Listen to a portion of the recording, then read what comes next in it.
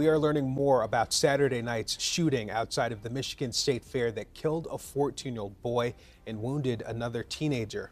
The boy who died has been identified as Darean Davis, a 10th grader at University High School in Ferndale. Gino Vici has an exclusive interview with the boy's mother. This field behind me at Mary Grove High School is where 14-year-old Darean Davis spent many afternoons practicing for his youth football team, the Detroit City Lions. I also spoke to his family tonight, who says they are devastated and they want justice. Definitely want somebody to speak up, because there was a lot of people there, and from my understanding, people was recording, so somebody knows something. Vertia Gilbert, the mother of 14-year-old Darean Davis, who also was known as Dee Dee, is pleading for answers tonight. It's not gonna bring my son back, but it'll bring me just a little bit of comfort.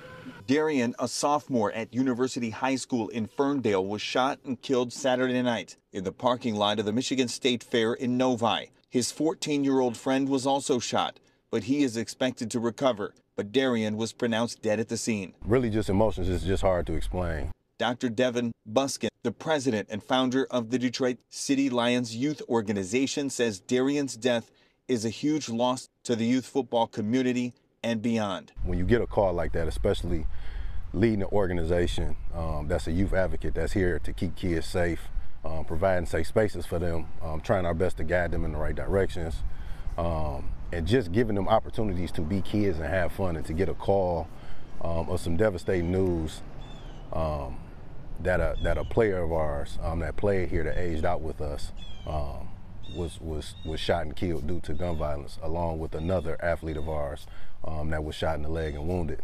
It was just devastating. It was sad, and it was just another wake up to say we need to do more. This has to stop.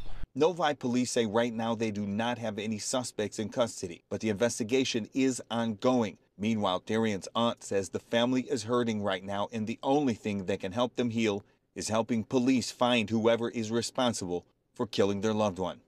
Right now, my family is looking for justice for Darean. If you know who did it, just speak up.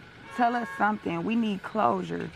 You know, the family says they know someone had to see something. They know there are many witnesses. That's because they say they've seen with their own eyes video of the actual shooting.